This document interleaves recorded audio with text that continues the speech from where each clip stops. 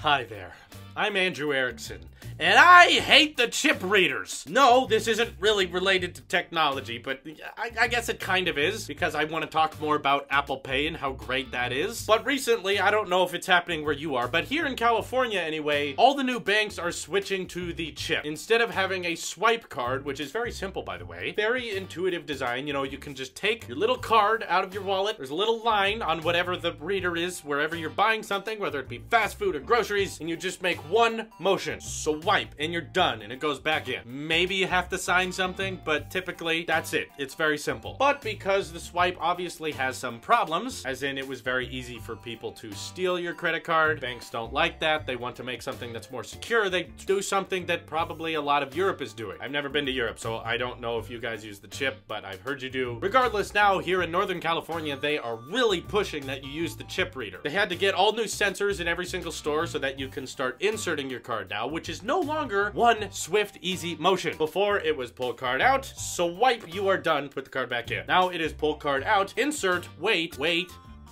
for the authorization to pass. Hopefully, if you're lucky, it'll pass and then you can remove the card and take it out and put it back in. This already takes longer even when it's supposed to work. And that's the thing though, it usually doesn't. For some people, it's been working great, but for me anyways, half of the places I use my credit card at, I insert the chip and it fails instantly. It doesn't even try. I just insert it and it goes, failed to recognize, and then the register person has to go, oh yeah, it does that. Take it out, try it again. I take it out, I chip it in again. Nope, fails again. Pull it out, then they press a couple buttons and they go, oh, try it now. Like, what are you pressing back there? Is there a switch that says off and on? And you're just like, oh yeah, on. Now it should work. Insert it this time and it says authorizing, wait. And you gotta wait another 10 seconds, maybe, and then it hopefully works. Then you remove it.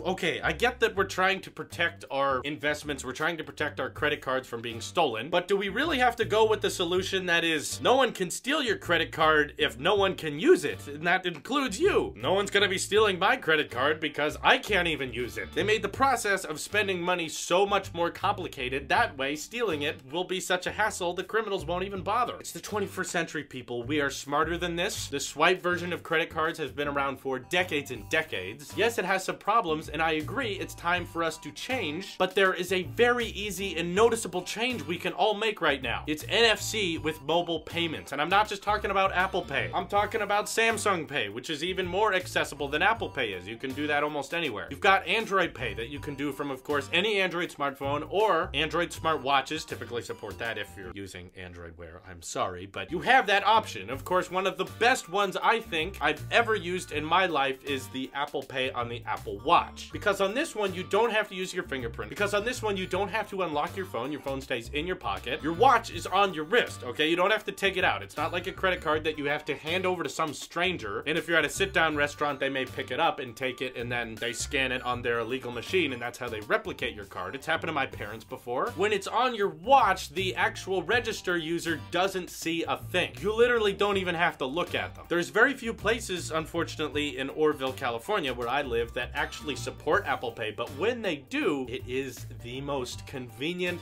thing I've ever done. A store like Rayleigh's supports Apple Pay, and I love it. You scan all your items in the self-checkout thing, and then all of the payment options appear, and you just double tap the multitasking button on your Apple Watch, your little credit card appears, and all you gotta do is tilt it and hold it near the screen, and within a second, the watch taps you and goes bing bing, you did it, you're done, and it registers, and it authorizes fairly quickly. The great thing about that is I didn't have to pull anything out of my pockets. Maybe my hands are full, maybe I'm trying to hold bags and other groceries, or if you have a very busy lifestyle, maybe you have kids, maybe you're on the phone, whatever, it's great that you can pay for something without having to use your hands. You just tilt and go bling, you're done, instead of, you know, you ladies having to dig it out of your purse trying to find the card, insert the chip, waiting another 10 seconds, and then pulling it out and being, okay, now we're good. There is such an easy solution and no one is adopting it. The most frustrating thing is when I see restaurants that have the Apple Pay sticker and I'm like, okay, great, an actual convenient user-friendly store. I go in there and I say, where do I hold my Apple Watch? Where's the Apple Pay? And the people at the register don't know what I'm talking about. They're like, what's that? Oh, we haven't set that up. We don't know how to do it. And I go, okay, pull out my credit card. I swipe it because they have that swipe slide at the top and they go, oh, you gotta use the chip. And I'm like, dang it, come on, that doesn't work. The swipe was there before. Instead of telling every single register person in the entire country that they need to remind every single customer at every single transaction that they need to use the chip and they can't use the swipe, how about we do something that business was supposed to do and put the customer first, right? And say, if the customer takes out their card and they swipe before you reminded them to use the chip, then just accept the swipe. Be like, okay, my fault, I should have reminded you earlier. We've been using swipe for decades now. I don't know why we have to make you do it 3 times. I think collectively we're wasting like years in terms of man hours of how like every single day each person has to wait 10 to 15 seconds to make a transaction. And yet we all have smartphones that are capable of doing Apple Pay, Android Pay, Samsung Pay, all the pays. It's so easy. On Android, your phone just has to be unlocked and you hold it near the reader and bam, you're done. I did that when I had Android smartphones. The reason I'm ranting about this is because I think there's such a clear right way. There's something that's easy, there's something that's secure, and it's far less likely that you're going to have your credit card stolen or duplicated. It's far less likely. Of course, nothing is unhackable, but mobile payments is nearly impossible to hack into versus the swipe card, and I think the chip reader is a step in the opposite direction because it actually takes longer to use. There are more steps to using the chip reader than there are just the simple swipe, which again, yes, we need to move away from, but the solution is right in front of us and we're not taking it. We're telling everyone to switch to the chip. You can't swipe even if you have that option to swipe the card. The chip reader has to fail 3 times for that to work. So America, wake up. Apple Pay, Samsung Pay, Android Pay, whatever it is, we need to make that the standard. That is the way of the future. That is easier, that is safer, and it would save us so much time. This video makes it viral. I can die happy. I'd be fine with that. Just something I'm sick of, and I have the authority to talk about it because I have a big YouTube channel. There's definitely bigger channels out there, but it's big in my opinion. Biggest YouTube channel I've ever owned. So I'm using my platform to tell the world we have a problem, there's a solution, let's act on it. I'm Andrew Erickson, and I approve this message. And this is your Apple Sheep here, and I will see you in the next one.